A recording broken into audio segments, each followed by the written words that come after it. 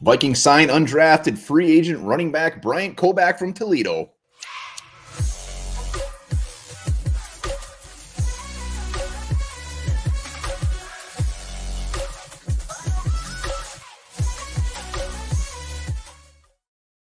All right, welcome back to Onebar and Lupagus Show. I'm Onebar. In this episode, we're talking about undrafted free agent signee, brand new Minnesota Viking, Bryant Koback, running back from Toledo.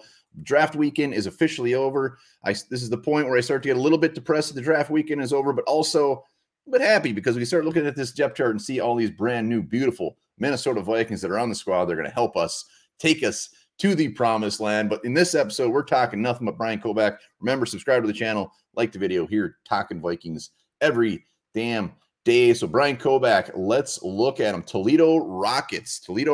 Quick quiz. Which former Viking was also a Toledo Rocket running back?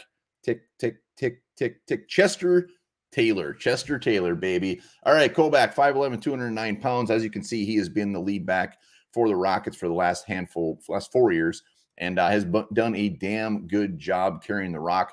4,000 career total yards on the ground. Also can make some plays out of the backfield. 66 receptions, 654 yards. What I love about this is, especially look at his last year, 1,400 yards, averaging 6.7 yards a carry.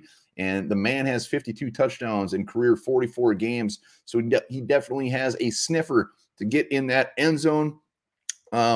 Looking at it, I mean, he leaves Toledo pretty much top 5, all the major categories rushing. So he put in some work. But looking at him as a whole, he was projected undrafted free agent, potential late round pick. But the Vikings get another running back to add to the running back room. And when you look at this running back room, it is very, very crowded. We just spent a 5th rounder on Ty Chandler that a lot of people are excited about.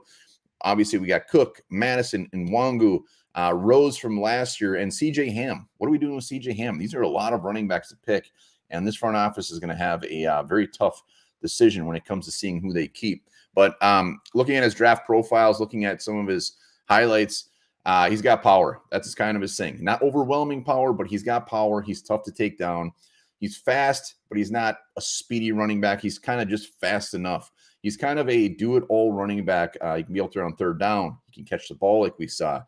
He makes it tough for defenders to take it down, which I love.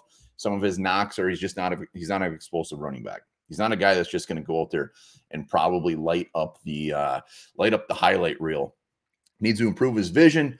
He's an upright runner. He needs to get that fixed. But looking at it as a whole, being realistic, practice squad, maybe he puts on a show in the preseason, gets some tape out there for some other teams looking for a running back. But the fact that he can play all 3 downs, the fact that he can catch the ball and he's tough to take down will definitely get him a few looks. But we'll see what happens. As far as Minnesota Vikings practice squad at best, maybe we get a little gem for the upcoming years. Let me know what you think about Bryant Koback in the comments. Are you excited? Do you care? Did you buy his jersey? Can't wait to hear it. Remember, subscribe, like the videos. Boom.